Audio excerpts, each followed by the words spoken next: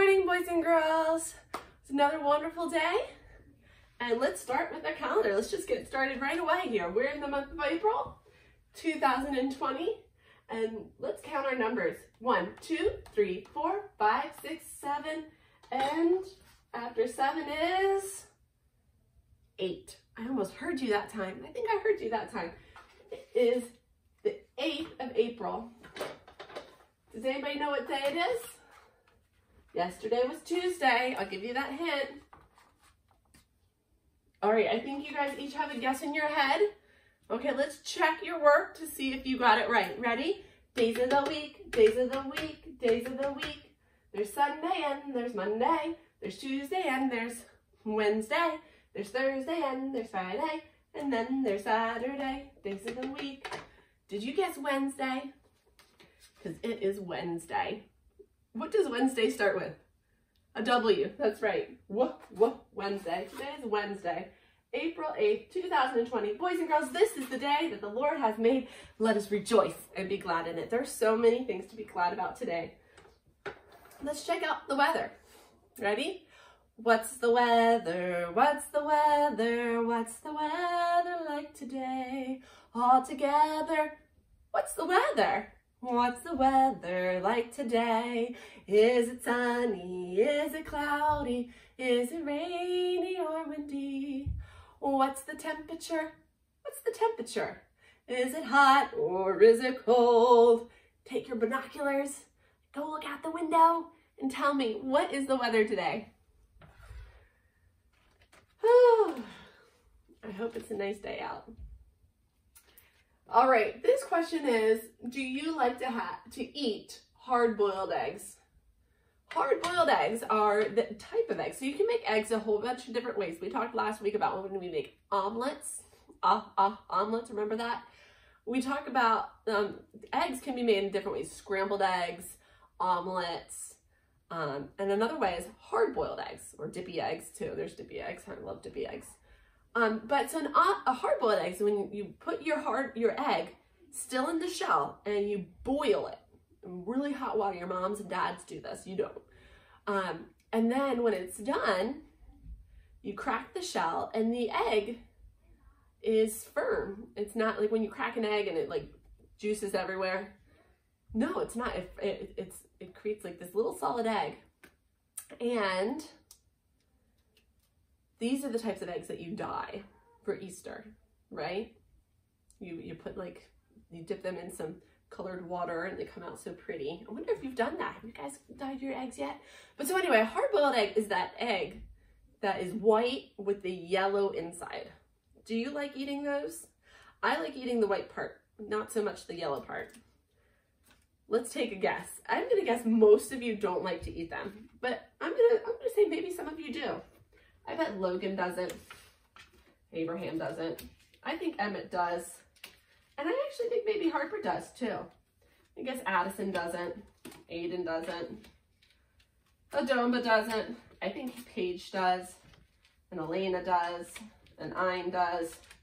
I don't think Ellie does. Look at and find your name. Did I guess yours right?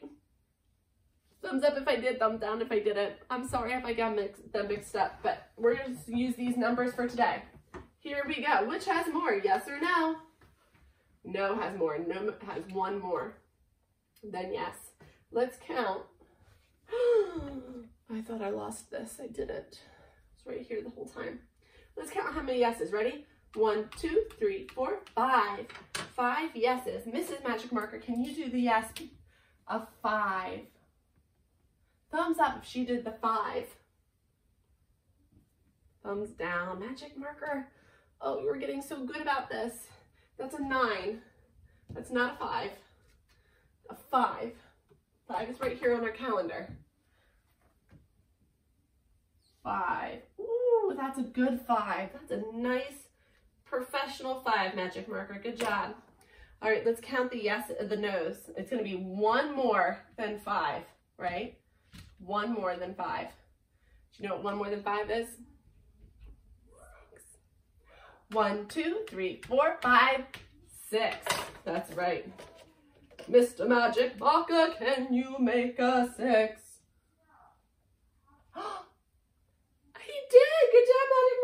answer. Wonderful job. 5 and 6 is 11. Let's check it. 1, 2, 3, 4, 5, 6, 7, 8, 9, 10, 11. Good job, friends. Now we opened some eggs yesterday, and we're going to open a few more today to talk about our Bible story. You remember there was the donkey when Jesus rode into Jerusalem, and then there were the coins when Judas betrayed Jesus. And then there was, who's in here? And then there was the cup, remember, from the dinner they shared. So let's see what comes next. Shake, shake, shake, shake, shake. Oh, this is a little strange. The hands, and the hands are in a position like this. What do you think these hands represent? Maybe they represent praying. Now, before Jesus was arrested, he went to the garden to pray, to talk to God. Did you know Jesus prayed too? Jesus wants you to pray. I want you to remember to pray and take time with God today, just like Jesus did. And Jesus prayed in a garden.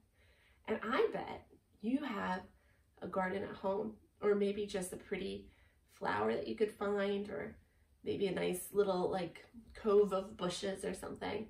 Find a little spot that maybe you can pray to God. It doesn't have to be in a garden, but if you have one, that would be a cool place to pray. All right, so we have praying hands. You can barely hear something in here. What could this be? Ooh, this one makes me sad, boys and girls. It's a leather. And we remember, this reminds us of when they hit Jesus with this. And that would hurt. They used this leather to hurt and to whip Jesus's back. It really hurt him. He went through a lot of pain just for us.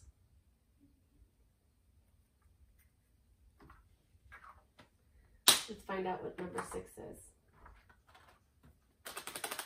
Oh, this one makes me sad too. It's a crown of thorns. I think they have a pricker bush. I've ever seen a pricker bush with thorns on the side.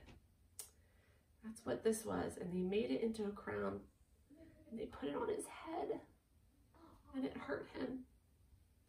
Jesus suffered a lot of pain for us. Do you know why he suffered that pain? I hope you all had the answer. Because the answer is that he loves you. Jesus suffered so much because he loves you so much. And he loves you even when you're not doing the right thing all the time, or maybe when you're feeling sad or worried or scared.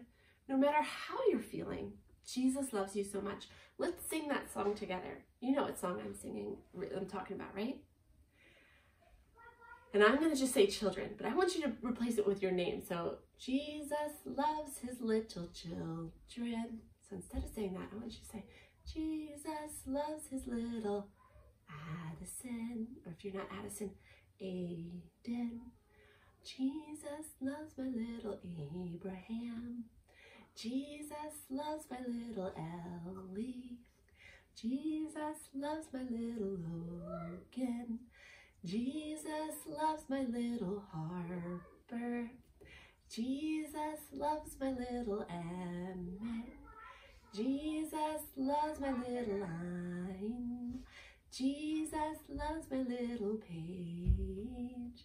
Jesus loves my little Elena. Jesus loves my little Adomba. I think I said them all. He loves them every single day. When they're happy, when they're sad, when they're silly, and when they're mad. Jesus loves his little children every day. He loves you, boys and girls. Let's pray. Jesus, thank you so much for loving us.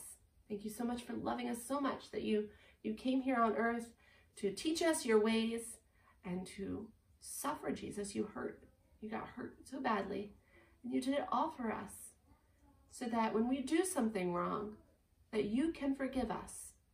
So God, I ask that you remind us daily to ask for your forgiveness when we choose to do the wrong thing. Help us to choose the right thing, to live by your teachings and your direction. We love you and we miss you. We love you and we miss one another, Jesus. So we pray that you help us get back to school and have a special time of reuniting. In your name we pray. Amen. Bye, guys.